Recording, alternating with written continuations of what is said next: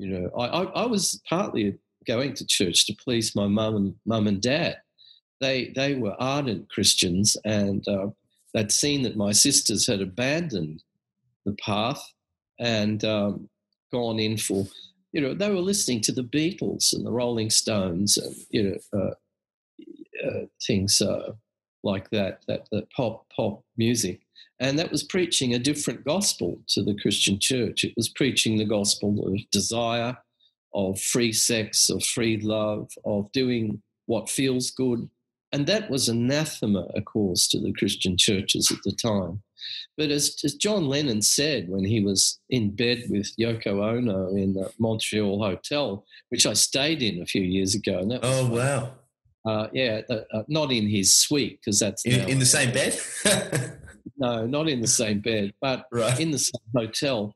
He said to one interviewer that the Beatles are bigger than Jesus. Oh, yes. Yes. And I think that was true. I mean, what the Beatles did was totally revolutionise society. Mm-hmm. And the 1960s was the decade which really destroyed the authority of the churches, and they've never recovered from it. And so, for instance, when I was a boy, Tom, 48% of Australians attended church on a weekly basis. That's incredible. Think of that now. And today the figure is about 6 or 7% attend churches and synagogues and temples on a regular basis. And that includes all the religions. And that's expected to go down even further, like, for instance, in Germany, in Holland, in places like Denmark. It's now only 1% of the population attending churches and places of worship on a regular basis. If churches were businesses, they would have been, the managements would have been sacked years ago, and a whole new management brought in to say, hey, we better do something that people are interested in rather than keep on plugging away at what is clearly a self-destructive course. But no, it seems like these institutions are going to die with their boots on, so to speak. They're going to keep on keeping on.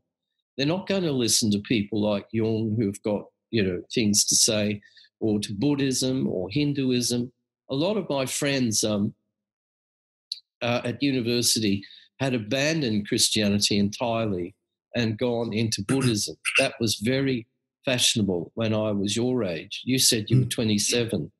When I was 27, most of my friends had gone to the East. Literally, they'd gone to the East. They'd taken the big trip over to India and spent time there and meditated and contemplation, yoga, and found a guru to follow. And those friends of mine, who are now probably in their 70s, just like the remaining Beatles are in their 70s, that they're still following the East. And so, it's a time. Why is the East so attractive? Well, because it offers direct experience of the spiritual life, direct experience of the Buddha mind, as it says in Buddhism, or as in Hinduism, direct experience of the Atman, which is the God within, which connects us, according to Hindu theology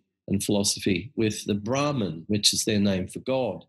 So a lot of people are hungry for all this stuff. And it's incredible that we've got such a divided world at the moment. We've got churches saying, where have we gone wrong? But they really don't want to answer that question because it's going to be too devastating for them.